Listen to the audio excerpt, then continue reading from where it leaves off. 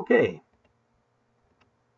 so like I said, in the use of technology stay informed video, I was going to go over the Moditech crash recovery system in a separate video, just to make it a little easier to understand and to get a good look at it.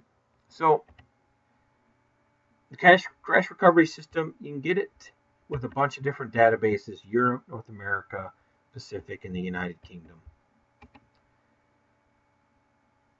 And what you can do is you can look up information through the VIN by keying in the VIN, which would be cumbersome.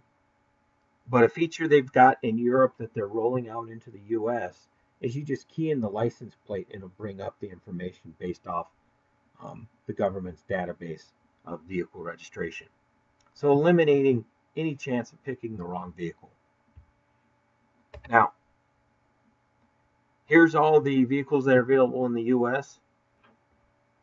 We can take a look. Let's go BMW. And if you go, let's go 5 Series. Now these are the different models for the different engines. Question mark if you don't know. Say it's a 4-door. It's 2014. And it brings up the schematics for that vehicle. And we can clearly see, hey, we've got a reinforced B pillar, reinforced A pillar, the rocker, and then we've got a stored gas inflator right there. And then if you're curious what a symbol is, gives you the color there.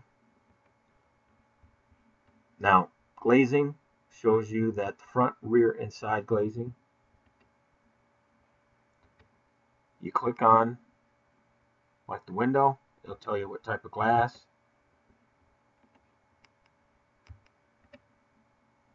Windshield's laminated, shows you the battery location.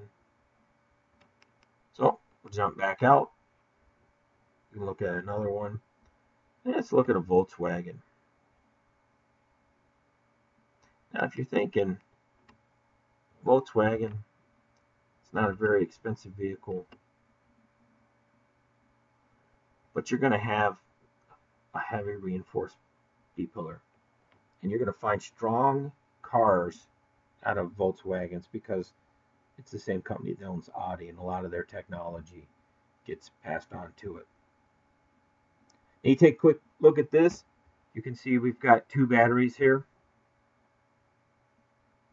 So definitely would give you good information on where everything is.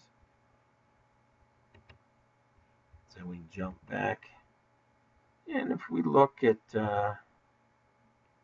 we go Tesla, go the Model S. And see here, it pops up a warning.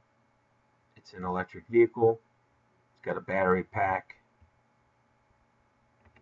So you cancel all that. Schematic shows you where everything is.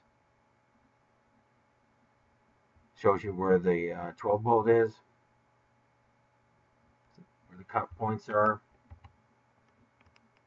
Where the battery is. Now, what I like is you can click here, show deactivation. In case of a collision with airbag deployment, the propulsion system will be disabled. They tell you to chock the wheels, disconnect the indicated cable. They say see link 1. The emergency disconnect cable is used as part of the propulsion. Then it shows you a picture.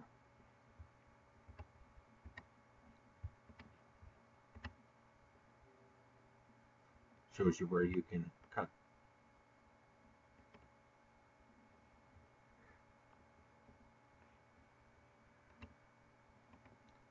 So we can jump back,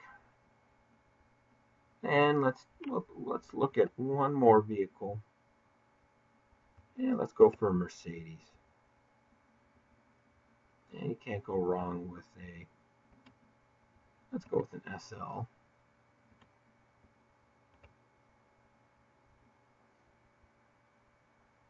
Gives you a bunch of information, a supplemental battery there, battery in the trunk. So a lot of good information. All right, any questions, feel free to let me know.